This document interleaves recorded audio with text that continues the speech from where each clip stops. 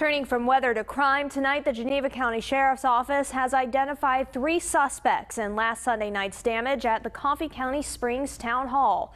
The 2 oldest are 11 years old. The third is 8-year-old. Sheriff Tony Helm said the elementary students have been turned over to juvenile authorities. Helm says the children caused several $1,000s worth of property damage. He blames the problem on a lack of parental supervision. You know, what we've got here, Mike, and I'd say it is a lack of parental supervision is what we've got, and allowing the children to roam at large for that kind of period of time that did this.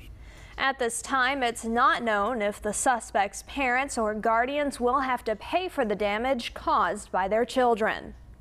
Turning to national news.